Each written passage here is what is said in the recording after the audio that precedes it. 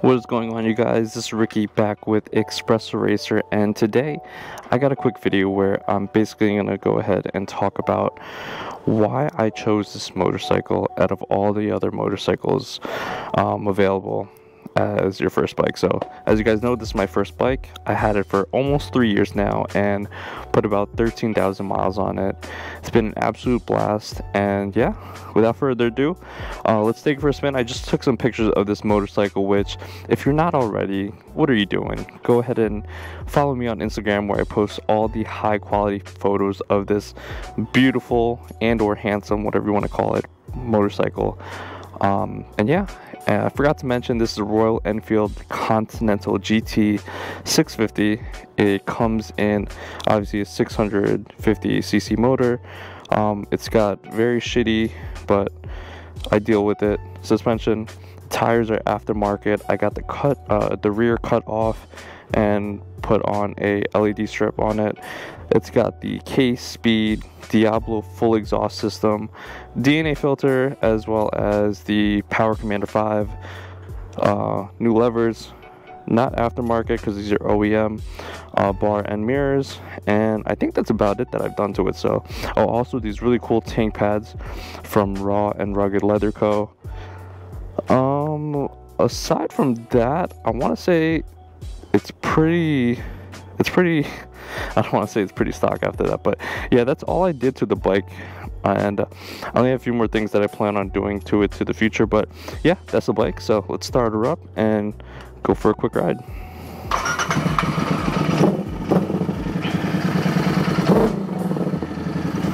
Alright, so clearly is a lot louder than stock, but if you ask me, it definitely is not something that is too loud.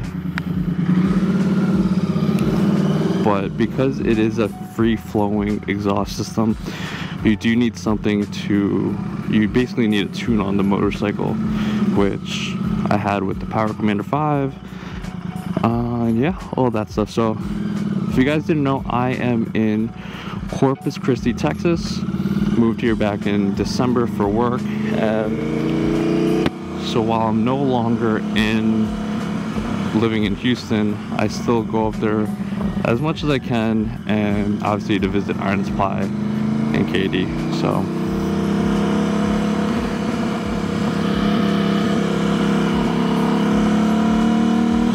yeah, since I'm new to the area and haven't met too many other motorcycles around here, feel free to hit me up if you're in the area and let's go for a ride. Alright, so why I chose this motorcycle out of all the other motorcycles I could have chosen. A little bit of backstory. So I decided to take the MSF course honestly off of a whim. I was sleeping one night and I woke up in the middle of the night and I was like, damn, it'd be cool if I rode a motorcycle. Like, I never got on one before, never really thought of it, but something in me was like, that one night I was just like, I want to learn how to ride a motorcycle. And it was at that point I was like, damn, okay, so do I wait until I am, older, maybe in my 40s, have kids, mortgage, blah blah blah blah blah, or do I just like learn how to do it now? Like, it's a big deal. So I went ahead and basically decided from that day that I looked up how much it was to do the MSF course, and I got it done through a Harley dealership, which was super easy, super fun, and that's where I led on to the question of what motorcycle should I get now. I'm gonna do a complete 180 right now.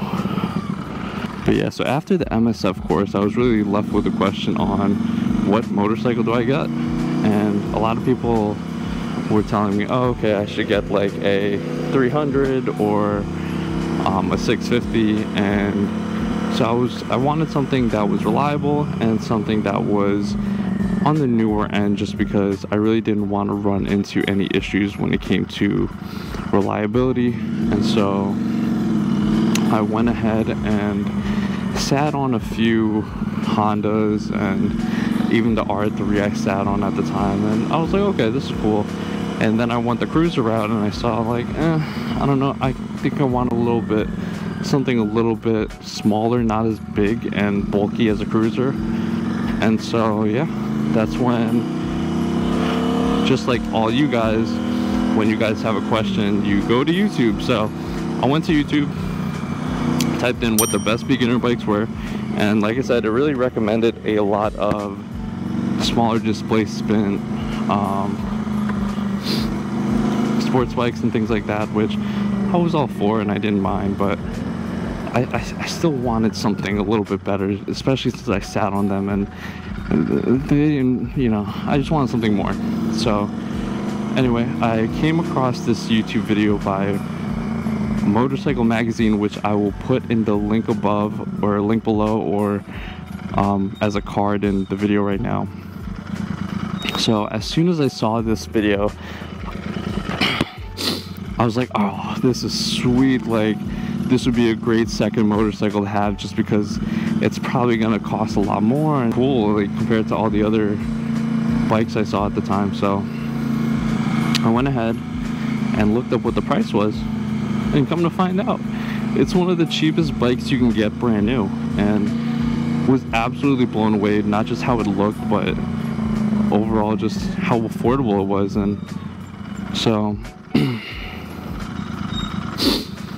after that, I looked into how much it would be, where I could find it, and all those good stuff. And come to find out, there was actually a dealership not too far from where I lived at the time in New Jersey. So I swung a leg over it, and before you know it, I bought it and haven't looked back since. So that's basically what made me choose this bike, and it was literally all because of that one video I saw where I basically thought it was too expensive for my own good, and was completely mistaken. And on top of it, it had a 3-year unlimited mile warranty.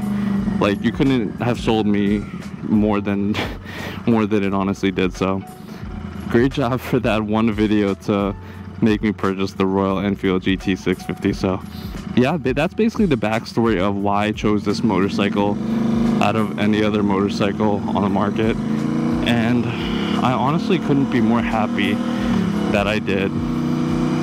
It has been super reliable since I've had it. Do I wish I had more power? Yes, and I do plan on getting a sports bike because of that, but by no means do I want to get rid of this motorcycle anytime soon. And so I plan on getting another bike, but definitely not getting rid of this one.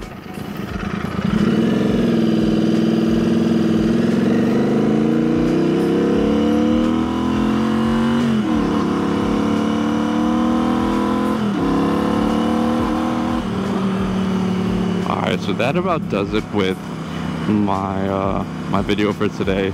I wanted to keep it short, simple for you guys, and just talk about why I decided to purchase this motorcycle. And I'll have more videos like this coming up in the future where I talk about the bike,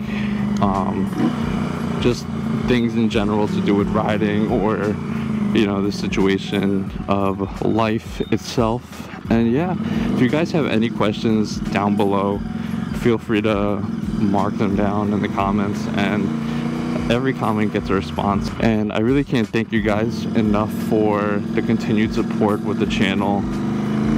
Absolutely love you guys, and looking forward to the next video. Thank you guys. Ride safe.